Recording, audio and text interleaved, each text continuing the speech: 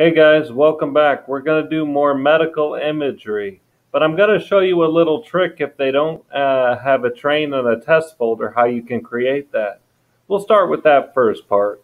Okay, so they had a train folder, but they didn't have a test folder. What I did was I did subset training, and then down here subset validation, and up here with the image data generator, I did a validation split. And I did horizontal flip equals true for both.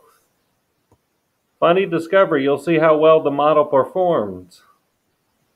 Okay, and then as usual, since it's binary, one neuron. The input shape is the same as the target shape up there. A convolution 128, 64, 32, flatten. And then remember, this has to be 1.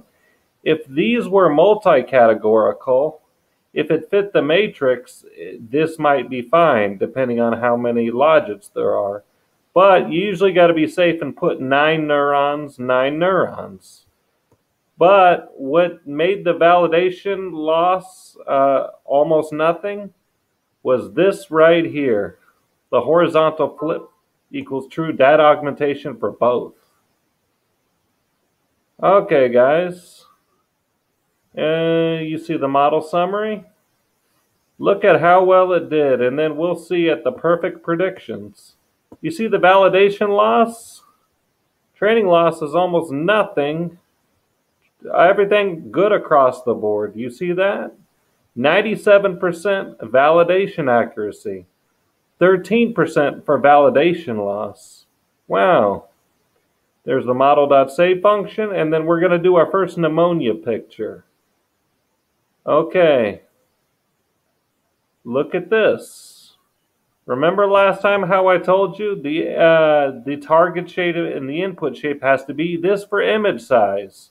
CV2 equals read the image you're trying to predict, reshape 1 and 3, or negative 1 and 3 usually.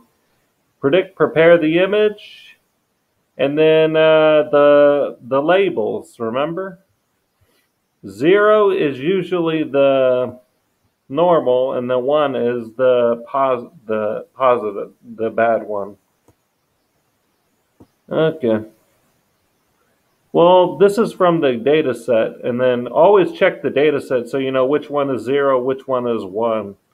And then that's why it's important. You see how it printed this out? This class label right here, almost 1.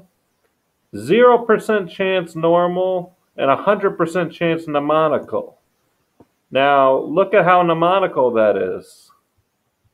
Then we're going to look at the same one right here. We picked another pneumonia pick. But this one, it says there's a slight chance it might not be mnemonical. Why? Because this highly, you see how much, you see this right here? All this mucus? There's not as much mucus, so it left a little, well, down here, I would suppose also, but the model was more responding to this right here. That other person has something else, I think, probably, I would say, for medical imagery. Well, also the heart and the organs are down, but you see this right here? That's kind of not normal.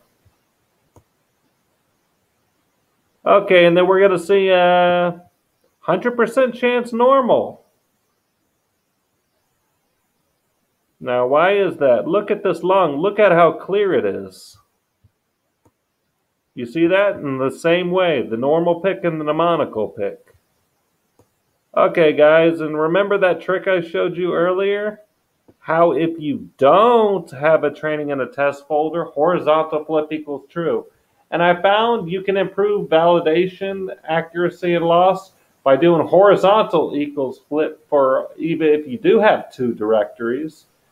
You do the horizontal flip equals this for this as well, equals true. Look at how well it did. And only 813 pictures for the validation. 3,000. Okay, guys, that's it.